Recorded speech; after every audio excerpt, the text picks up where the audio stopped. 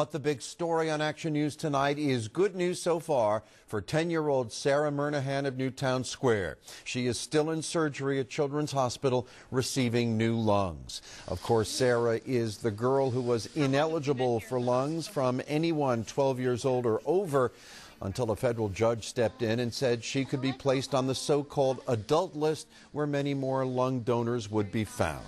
Action News medical reporter and registered nurse Allie Gorman is live at CHOP tonight. Allie, what's the latest information from officials there? And Jim, no word yet from hospital officials, but we spoke to Sarah's mother just about an hour and a half ago, and she tells us that right now everything is going as planned.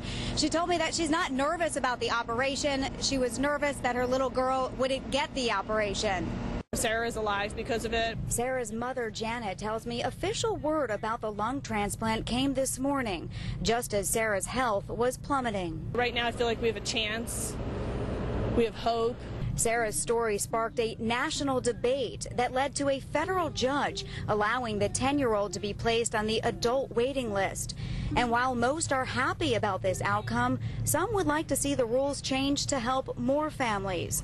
Paul and Debbie Bookman tell me their 19-year-old daughter, Rachel, is in dire need of a heart transplant. She can only receive a heart from a donor 14 and older, but she is only 5 feet tall and 100 pounds. She could potentially be losing, a life over this just because the fact that she's 19 and she's not 13. And that just doesn't seem fair on any level. When you just use an age as a cutoff, I just don't think that's right. They would like to see transplant decisions based on need, with doctors having more say. Janet hopes her family's story will help other kids and adults in need.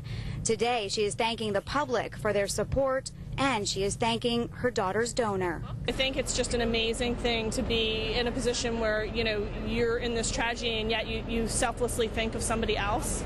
And to me, that is just a hero in every sense of the word.